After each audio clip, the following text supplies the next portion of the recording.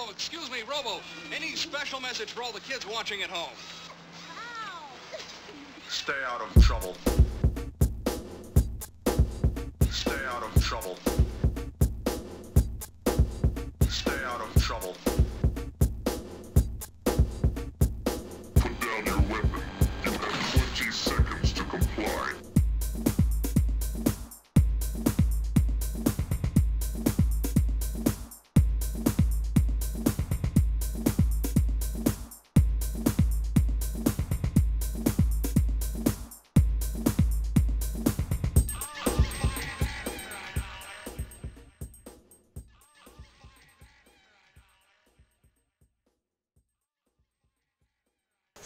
Hello, in this video I'd like to talk about precession.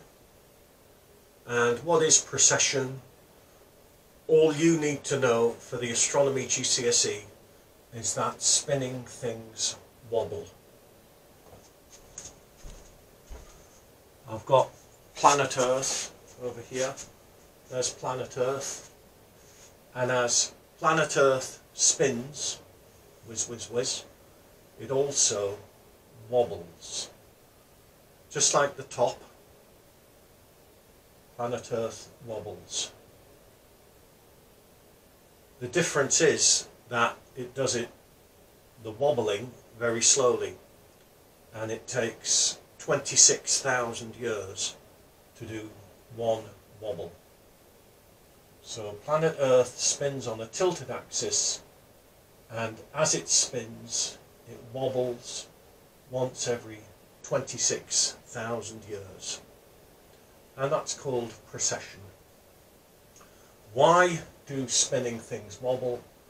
It's a very kind of degree level physics question to do with something called conservation of angular momentum and gyroscopic forces and things, and we don't need to know.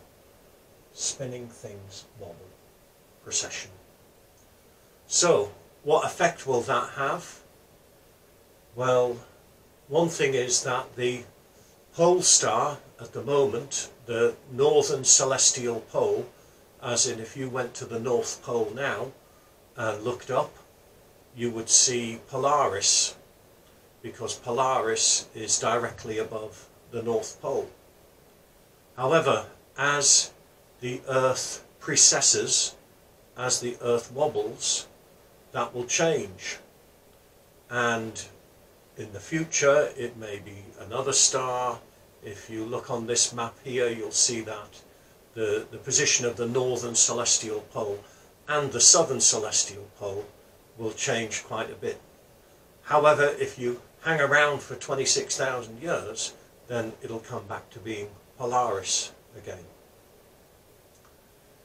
There is a suggestion that when some ancient monuments were built, they were built, for example, the pyramids at Giza were built supposedly to line up with the stars in Orion's belt, and then due to precession they don't anymore.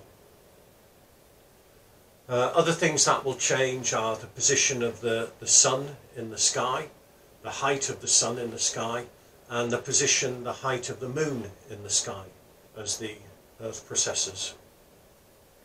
Something else that will change is your star sign. Star signs, as in supposedly I'm a Capricorn. Saying that, I mean us Capricorns are very sceptical about things like that. Is where your sun was when you were born. When I was born, supposedly the sun was in the constellation of Capricorn. Apparently it wasn't, actually, because all of these star signs were made up in about 600 BC, which is a good 2,500 years ago, and apparently I'm actually a Sagittarius, and what I'm supposed to be like, I haven't got a clue. Is it a horse or something? I don't know. I'm a bit horsey. Sagittarius, I don't know. So your star sign will change. However, again, if we wait for 26,000 years, then we'll get back again. You know, if you wait for long enough. And one last thing that will change is the summer solstice. Well, the summer solstice happens 20 minutes earlier every year. So 20 minutes earlier every year, 20 minutes a year for 26,000 years, and we'll get back to where we started from. Okay, so I suggest you learn what the effects of precession are. You know what its effects on what we call archaeoastrology. For example, the pyramids is a very good example of that. And you know what precession is, spinning things wobble. And that's very straightforward and all you need to know.